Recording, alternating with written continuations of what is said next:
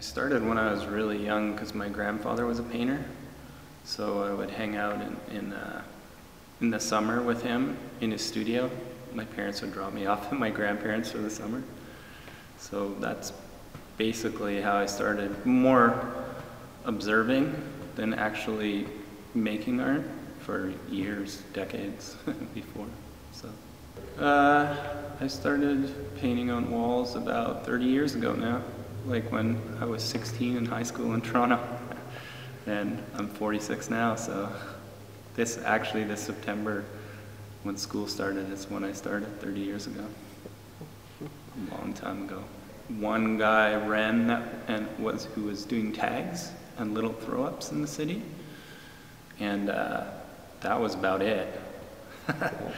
And I didn't know anybody that did it, or it wasn't like it is today where it's very established and you can learn everything on the internet. It was kind of dislocated. I didn't even meet the one guy who was doing tags for another 10 or 15 years.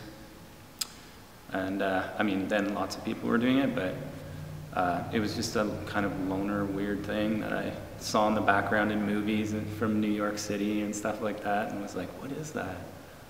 I more started to find the people that were doing it more than anything, because it was like a mystery, like weird fairies that came out at night and like left markings behind, you know? It was very intriguing.